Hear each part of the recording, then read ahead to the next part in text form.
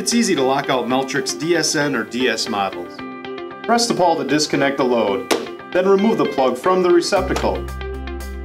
The plug has a hole in a shroud that allows insertion of a lock or hasp. Once the lock is attached, the plug can be locked out. Some customers like to lockout-tagout the receptacle. This is easily done if the receptacle is ordered with an optional padlock pawl. After the plug is removed, close the lid and apply the lock directly, or apply the optional locking pin and the lock. With the lock installed, the pawl cannot be pressed and the lid cannot be opened.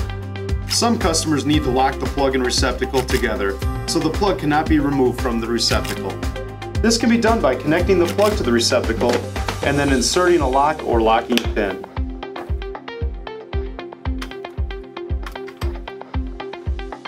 Please keep in mind that the receptacle can only be securely locked with a padlock that has a 5/16 shank, or you could use the 5/16 locking pin sold by Meltric. If you have any more questions about the Lockout-Tagout, please contact Meltric directly or visit us at meltric.com for more information.